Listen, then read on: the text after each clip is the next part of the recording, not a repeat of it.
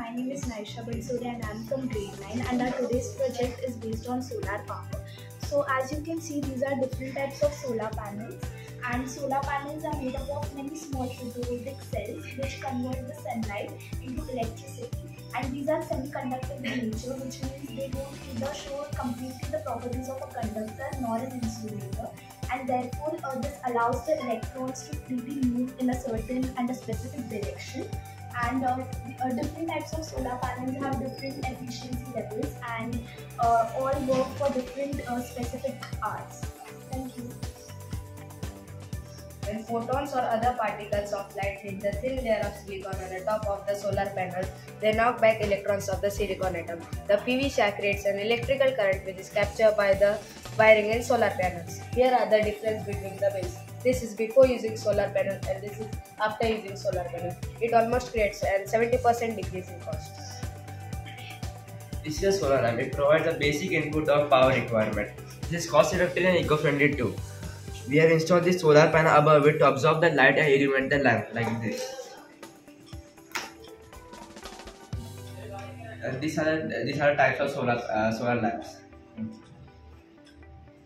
So here is a solar street light which has a duration of 6 to 10 hours, and it is purposely designed like that so that it can absorb the energy, the heat energy during the day and run throughout the night. There is the solar panel present behind the solar street light, which is here, and there is also a remote which is designed to operate this. For example, and this is a solar diya. So basically there's a button here and you have to just click on that button and the diya will light up itself. And it's very cost efficient as there are loads of external oils that are available in this one.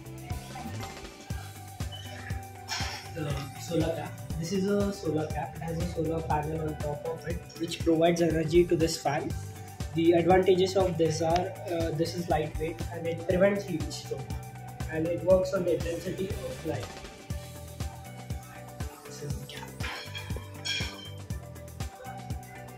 Good afternoon, my name is Hedman Saman and this is a solar power car.